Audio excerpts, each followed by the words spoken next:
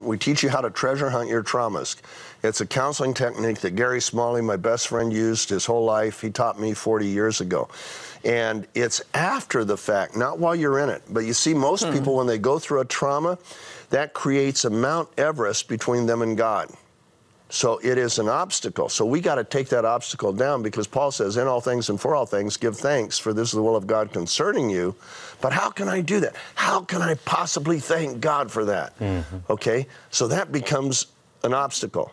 Well, when you treasure hunt, you find out that that trauma, every single trauma you've ever been through, and you've been through some, I've been through some, Randy's been through some, every trauma, the pressure from that trauma creates these magnificent 10 carat, sometimes 100 carat diamond, but they're hidden.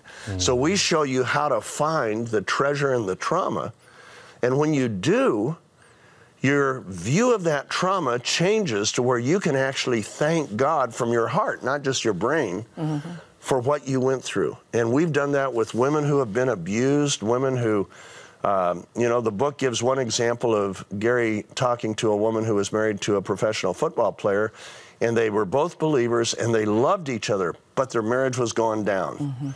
And they traced it real quick. It only took about 5 minutes to figure out that she had experienced this terrible trauma when she was a child. From the age of 6 to 16, she was sexually abused by her dad every single day. Then she left home at 16. And yet when Gary treasured, so she had been under that weight her whole life and didn't even know it. She was melancholy. She went through life like this, right? And when they treasure hunted, she found about 6 diamonds, and we get into that in that chapter. And it was like, oh my gosh.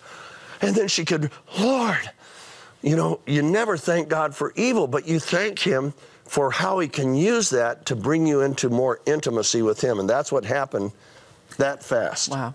And we actually had somebody that I shared the manuscript with, who something very similar had happened to her in Costa Rica.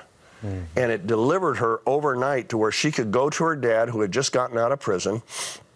And she had this incredible forgiveness. We get into that in the book. And he saw the love of Christ and the forgiveness of Christ he had never seen.